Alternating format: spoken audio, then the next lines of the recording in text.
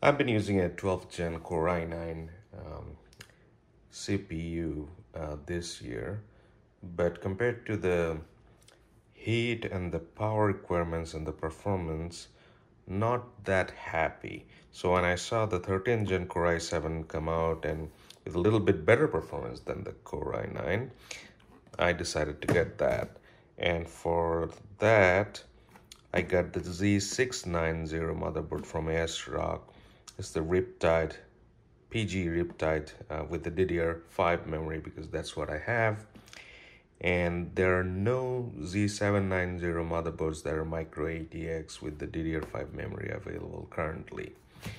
This motherboard has one PCI Express 5 slot and also has the BIOS flashback option because I believe it requires the latest BIOS to support the 13th Gen CPU.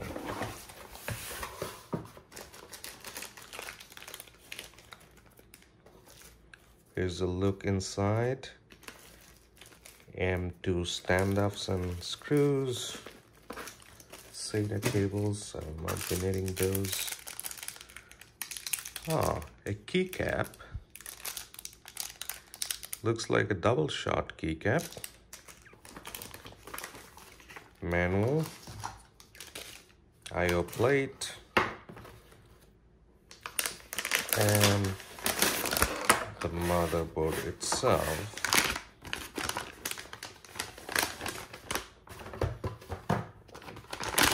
I typically don't use ASRock motherboards, but in this case, I had very little option. So, motherboard actually looks good, just judging by the look. This is the BIOS flashback button, and I believe the USB ports next to this, any one of them can be used.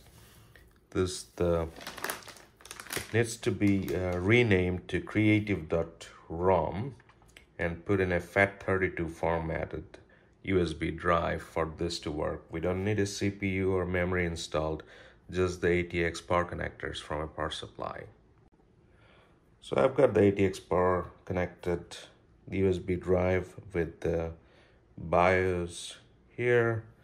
Let me turn on the power supply and per their instructions, I need to press the BIOS flash button for about 3 seconds.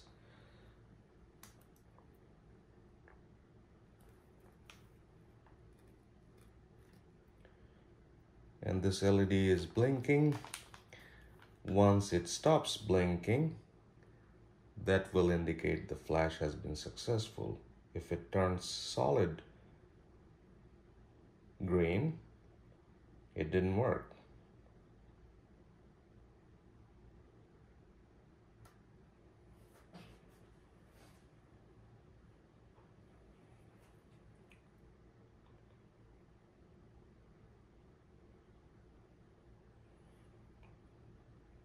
Looks like it is solid green, so that means it didn't work.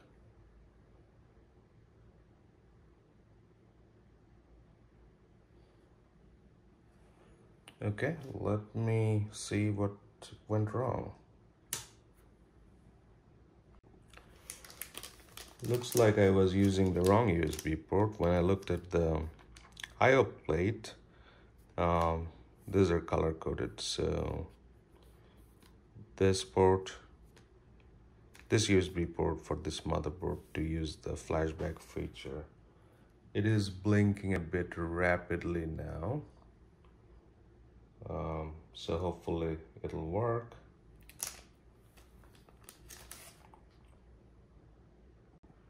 So it took about 2 minutes as expected, and the LED stopped blinking. So I'm assuming the BIOS update is complete.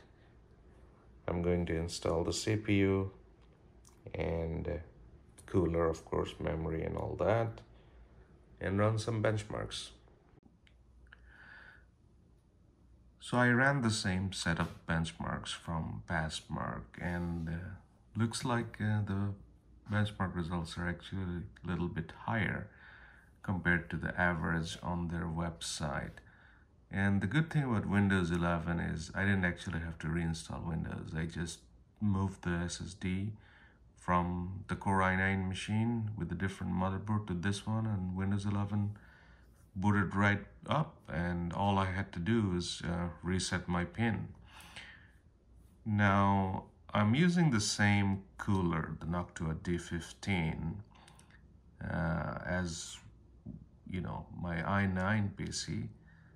I'm not using currently the bending correction frame from Thermalright or Thermal Grizzly on the i7, and the thermals are actually kind of worse on the high end compared to the i9 12th gen. Actually, it reached 97 degrees. There were no thermal throttling, but as far as power consumption goes, the peak power is actually quite similar to the Core i9 12th gen. I believe that one was 285 watts. That's what it reached. The Core i7 13th gen reached 253 watts max. Idle power consumption, this one is actually quite a bit lower, and that's why I'm making the switch. All in all, it's a decent processor for what it is, but the thermals could be better.